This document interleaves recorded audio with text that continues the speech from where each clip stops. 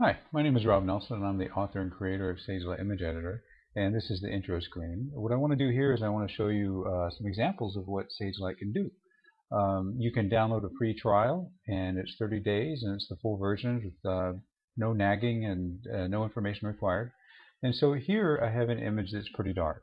And with these type of images, you have to be really careful because in these highlight areas, you can really blow those out very quickly.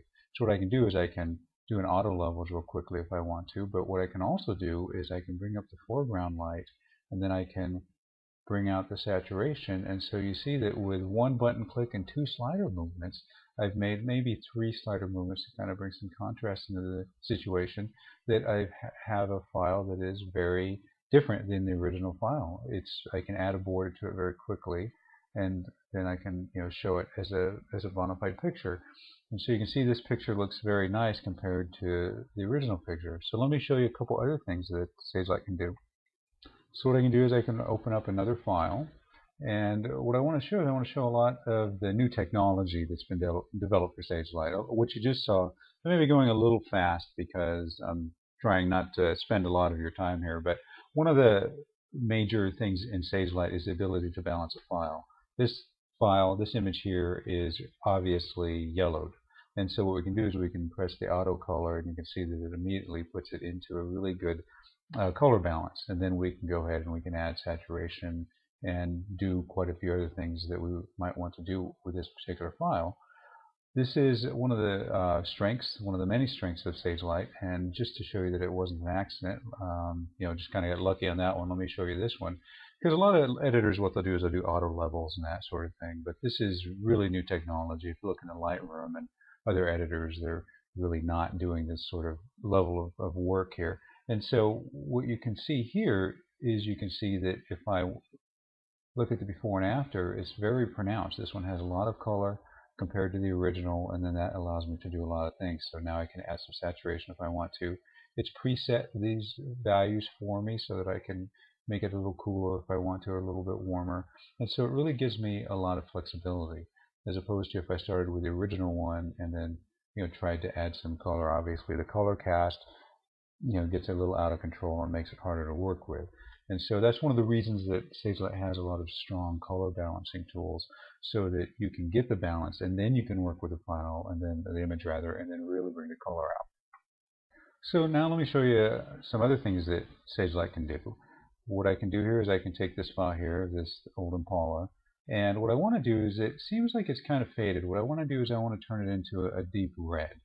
And the first thing I can do is I can auto balance it. You can see that it's with a little bit of the cyan, and the auto balance is helping it out.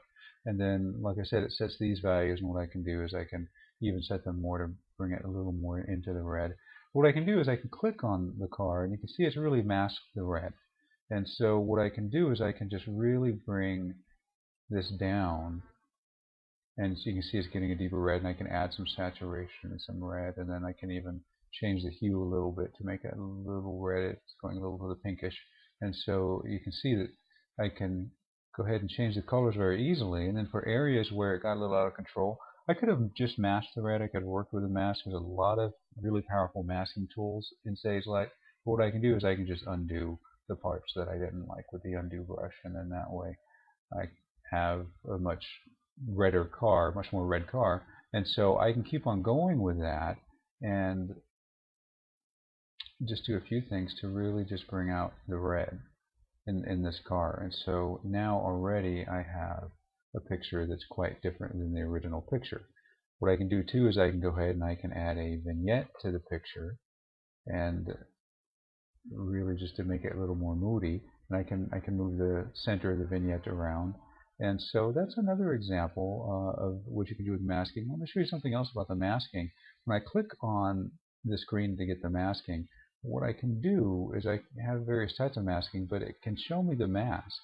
What you have in Sagelight that is new technology is what's called dynamic masking. So what I can do is I can play with the mask, and I can move the mask around this way, or I can move it around with the range, and I can really see what I'm doing as I'm masking. So it's not like I have to draw the mask or select the mask, and if I get it wrong I have to start over. I can actually edit the mask. I can manipulate the mask in any number of ways while I'm editing the mask, and that really gives me a lot of power.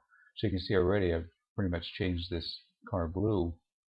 I can change it to really any color that I want to change it very easily, very quickly. And so there you can see that I even have a much different picture here than the original picture. Of course, I can go back easily, and then I can also zoom into the picture very easily and get different viewpoints of it to see exactly what's going on with the picture. So one last example. Sagelight is often compared to Adobe Elements and Adobe Lightroom. It's a very powerful editor, and that's really what Sagelight is about image enhancement. And here's a good example right here. Let me get rid of the histogram so we can see this picture. Take this picture right here, for example. I'm going to auto balance it, and for a second it looks like it gets a little more pale. That's because it has kind of a pinkish tint to it, which was adding a color cast, so it made it look like it had more color, but in reality it was a cast, which is very different than actually having color. So you can see that when I use the balance on it and then increase the saturation and then use this tool that was set for me, I have a much more interesting picture already. And so if you look at the original, you can see it goes a little pink there. And of course I'm bringing out the saturation on purpose to emphasize the red in this picture. But there's another thing I can do too. There's a lot of functions in Sagelight, and one of those functions, there's over 70 unique functions in Sagelight. And one of those functions is the mix channels. So what I can do is I just really want to bring out this red in her hair, for example. And what I can do is I can just go ahead and do that. And then I can use the undo brush. A lot of power that you get from editing is from layers. And what this does is this allows you to use layers in a way where you don't have to worry about the layer itself. It's constructed a layer between you and the last image that you did, or the last segment that you did, and so you can do it this way. Or what I can do is I can start with what I had and then just brush in what I want to keep. And so you can see already it's really making a huge difference. And then what I can do is I can just subtly brush out areas that are overlapping. I could have masked her hair too, but this is just you can see this is a very, very quick way to mask very accurately and to do different things. And so when you look at the before and after picture, you definitely get a different picture. And then I can go ahead and work in this picture to bring out her eyes and other aspects of this picture, and to also I can also sharpen it with the unsharp mask and to bring out a lot of clarity. And then I can selectively keep parts of it that I want to keep and other parts that I don't want to keep. So that's a basic tour of Sagelight in terms of these are 3 functions or 4 functions that you can do in Sagelight, but there's also a number of functions. If you go to the website at www.SagelightEditor.com, you can see a lot more examples, and you can also download a 30-day trial, which is completely free in the full version. And so thank you for listening, and I hope you